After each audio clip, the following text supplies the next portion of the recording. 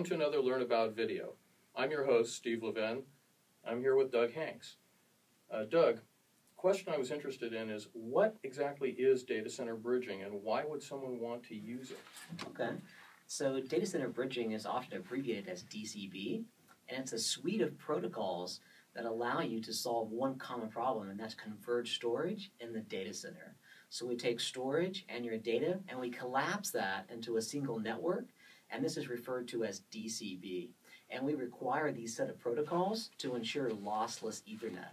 Because when you have storage and data on the same network, there will be contention, and you want to guarantee that your storage always works.